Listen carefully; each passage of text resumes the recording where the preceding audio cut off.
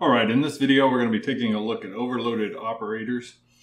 And overloaded operators are just a neat little feature of C++ that allows you to write a function in a much shorter way. You need to have a good understanding of functions and of classes. Today we're going to be looking at how we can use operators to take the place of writing out the name of a function. I'm going to start with a silly example and then we'll move on to a more useful example. So let's say I have a class called cat. And inside my cat class, I'm going to have a name, let's say an age, and a weight. We'll make everything in this class public, just so it's easy to work with. And then I'm going to write a constructor for this class. So we'll have a default constructor and we will have a 3-argument constructor so we can pass in the name, the age, and the weight when we create the object. So string name, int age, and float weight. Alright, in my constructor I'm going to set the name and the age and the weight. So to do that we can use the this pointer. This name equals name, and so on.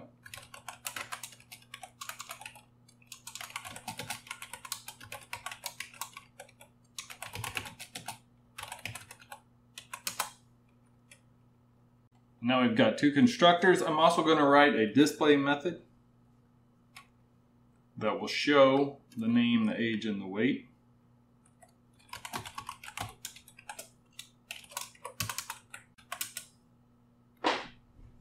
So there's that. You should be able to create a cat and set the information with the constructor and display that information. So let's test that out. Cat1, and our cat's name will be Fluffy. Age 4, weight 4.5 pounds. And then I can test my display function by calling display on this cat. And let's see what we get. Name Fluffy, age 4, weight 4.5 pounds. So it works just fine. Okay, now I'm going to copy this class so I can create a dog class. Most of this will be the same. So I'll just copy it.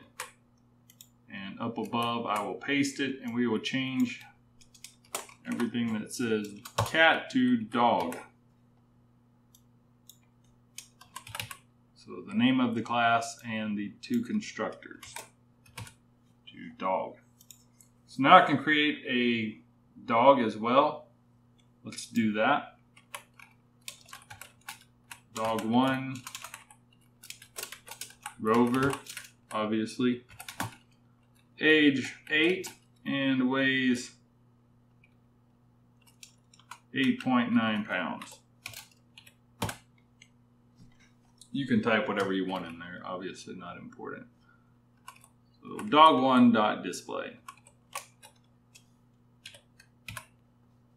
And we'll verify that works. And it does. With these 2 classes, let's say I wanted to add a cat and a dog together. And everyone knows if you add a cat and a dog, you get a cat dog. So we will need a 3rd class for our cat dog.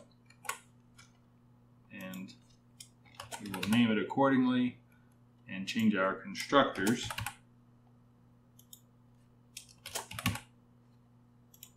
And now we can create a cat dog. Now, one should not just create a cat dog by itself, but you could create a cat and create a dog and add the 2 together and get a cat dog. So that's what we're going to do. And we're going to start with a function because overloaded operators are just cute little functions where you can use a symbol for a name instead of actually calling the function name.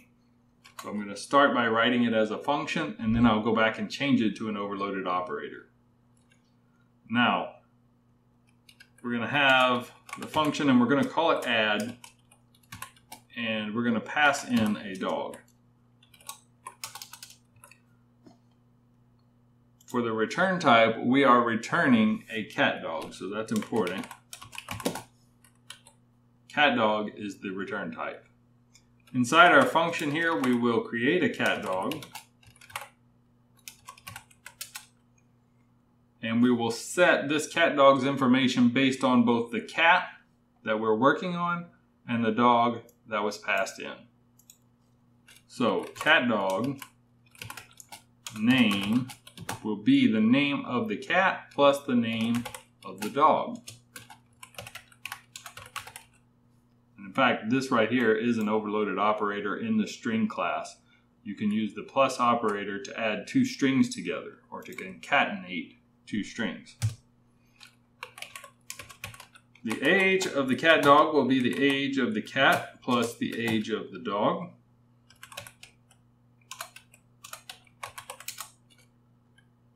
And then we'll just say that the weight of the cat dog is an average. Equals an average of the weight of the cat plus the weight of the dog. So to get an average, we add them together and divide by 2. And I need a semicolon. Now if I have a cat and I call add, and I send in a dog, it's going to create this cat dog based on both of their information, and then I need to return a cat dog. That's the cat dog here. All right. So down here in main, I've got a cat, I've got a dog, and I can add the two together to create a cat dog, but I need a cat dog object, and we'll call it cat dog. And we will say it is equal to cat1 dot add dog1.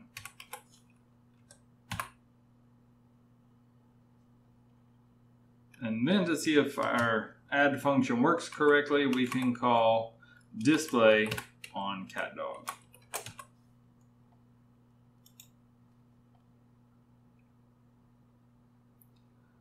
And it seems to have worked just fine. We get Fluffy Rover for the name, age 12, which is in fact 8 plus 4, and the average of their two weights, 6.7 pounds. So that works just fine, and that is all well and good, but we are talking about overloaded operators. So let's say I don't want to type the word add.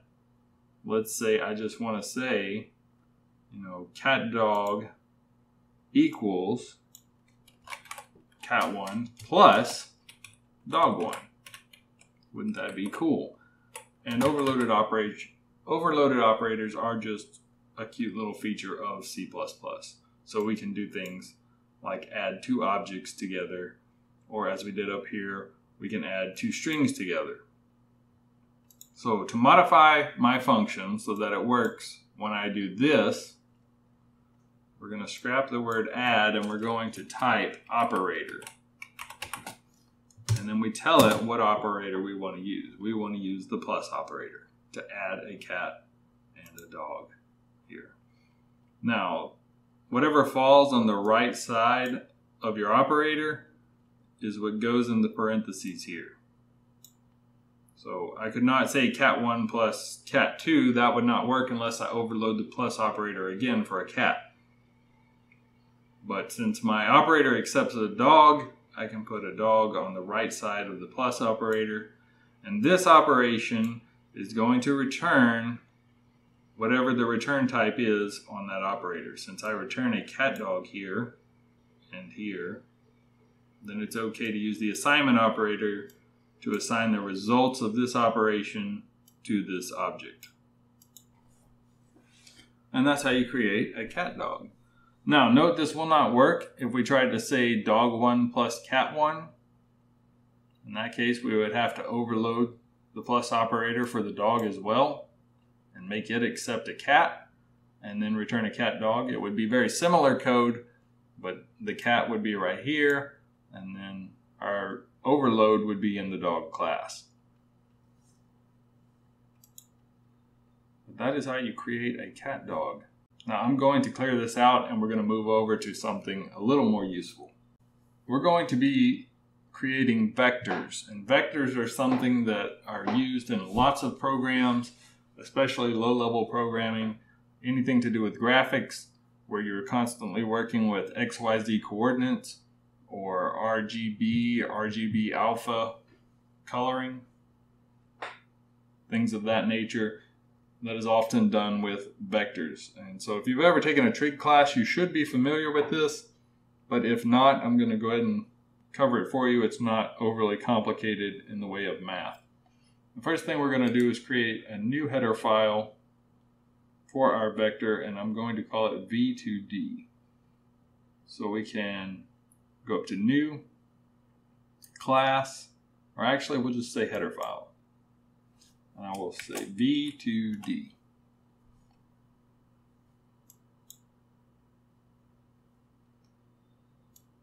And I will clear out the comments. And down here I can create my class or my structure. I'm just going to make it a structure. Struct v2d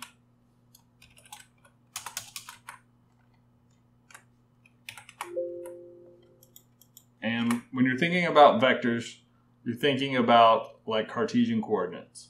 And so we're going to have float x and y. And you could have a 3D vector with x, y, and z, which is what you would use in a 3D environment. But to keep it simple, we will just have x and y. And I can create a constructor here. I can say float x equals 0 and float y equals 0.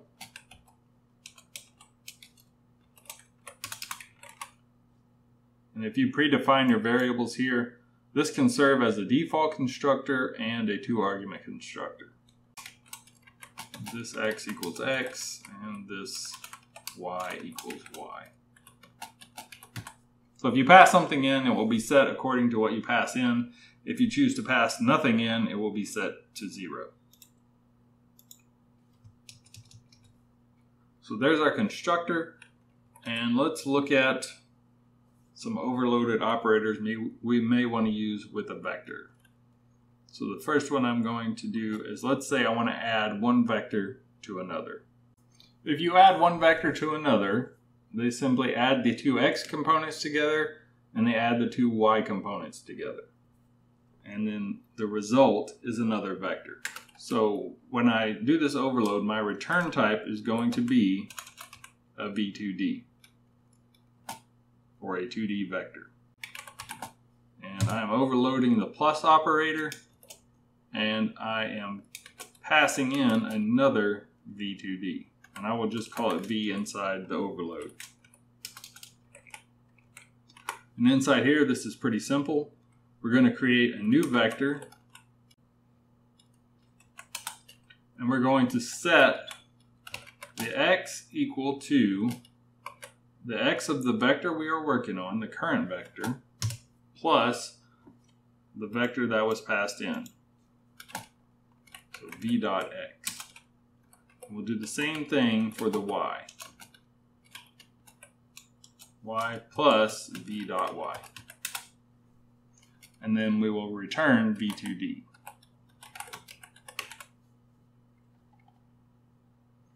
And I'm going to write a display function here, just so we can look at these guys easily.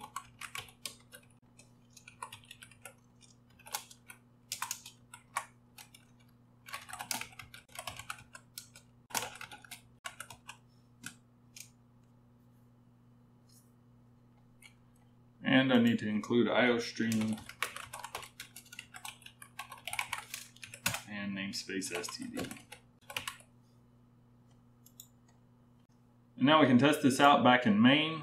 I'll come up to the top and include our new header file.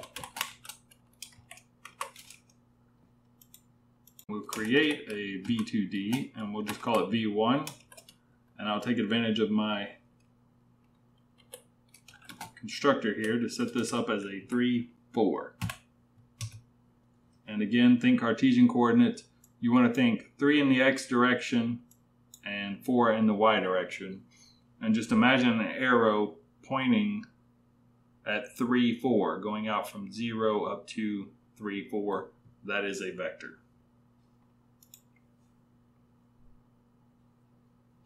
And I'll create another vector here, V2. And this one will be at 5, 12.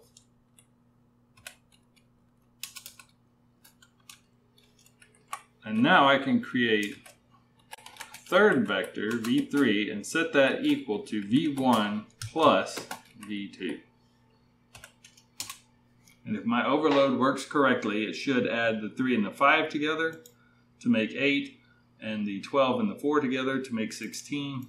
And I can see if that works by calling display on my V3. So v3.display, and let's see what we get. I forgot to put a semicolon on the end of my structure.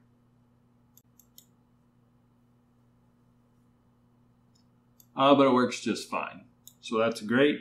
There is one overloaded plus operator. And if you work with the vectors, it's very convenient to have these overloaded operators. As we've seen using the string class, if you want to add 2 strings together, it's great to just be able to say, you know, string 1 plus string 2 plus string 3 and so on. So let's look at another overload here. What if I wanted to overload the plus plus operator to add 1 to both X and Y? What you do in the overload is up to you, the programmer. But it should make sense. Like if I add a cat to a dog, it makes sense to get a cat dog back. But you can write whatever code you want to in there. It's really up to you, the programmer. So for my plus plus operator, what's coming in? Well, nothing really needs to come in. So I can just say operator plus plus. What's coming out? Nothing. I just want to change the X and the Y of the vector I'm working on. So this can be avoided. All right, what happens inside here? Well, X plus plus and Y plus plus. And that's it. Let's test this one out. I'm going to take away my display statement for V3, and I'm just going to say V1 plus plus. And then call it v1.display. And I get an error. You have to remember that plus plus can be a prefix or a postfix, and the way I've actually written it is a prefix. So let's try it now. We'll say plus plus v1, and I go from 3, 4 up to 4, 5, so that works just fine. But then you would ask, well, what if I want it postfix? How do I do that? And it's really weird. You're going to come over here and you're going to say the exact same thing, but inside here you type int. Why int? I don't know. But this is the postfix version, postfix, and this is the prefix version. So now we can head back over to main and we will test the postfix operation. And it works just fine. No errors. Does the exact same thing. But with postfix, remember this operation happens after whatever you're doing here. And with the prefix, it would happen first. So there are 2 examples of overloaded operators. When you write these operators, you want to think about, what am I getting out of this operation? What's changing here? If I'm adding 2 vectors together, I get a vector back. So I'm going to return a V2D. When I'm using plus plus, if I'm just changing these guys by 1, nothing needs to come back. I'm operating on my current vector, So I have access to that X and that Y. Nothing is being passed in, nothing is coming back. We're just making a change to the current object. For some of the overloads, you may want to return a float if you're taking a dot product. So for a dot product, the return type would be a float. If you wanted to get the magnitude of a vector, that would also be a float. And so think about what's coming back. Is it a vector? Is it a float? Is it a string or something else? Or is it nothing at all? And then whatever happens on the right side of your operator, that is what gets passed in right here. So with our plus operator in main, we have v1 is the current vector. That's this x is going to belong to v1. This y will belong to v1. We have v2 on the right side of the operator, so that's what comes in here as v. And we will reference it as v.x and v.y. And the v2d is the one we are going to return, and it will be assigned to our v3 handle. So I hope that is clear enough, and good luck with your overloaded operators.